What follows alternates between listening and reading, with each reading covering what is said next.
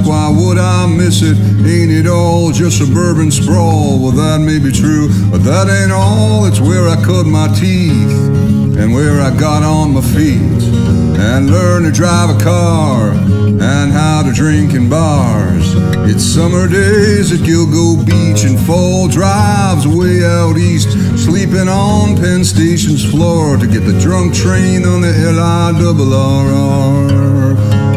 And yeah, there's traffic and there's taxis and pickup trucks with flag-waving fascists and plastic people and plastic houses and Joey Buttafuoco and Jessica Hahn, but also Blue Oyster Cold at the Coliseum, Twisted Sister at the Oak Beach Inn, and our patron soul, Mr. Billy Joel, even though it ain't rock and roll to me.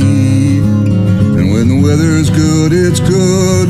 Wouldn't live anywhere else if I could. It ain't perfect, but it's my home, the only home I've ever known. My Long Island home ain't pretty, and you may ask how could I miss it? Ain't it all just shopping malls? Well, that may be true, but that ain't all. It's $1 billion shack in Montauk and the brewery in Greenport and Buffett R.I.P. at Jones Beach and surfing out at Ditch. It's blowing your paycheck to buy a round on Thanksgiving Eve at Mary Carol's and a bacon, egg, and cheese to soak up all last night's bad decisions on alcohol. My Long Island home ain't pretty, and you may ask why would I miss it? Ain't it all just sprawls and malls? Well, that may be true, but that ain't all. It's where I cut my teeth.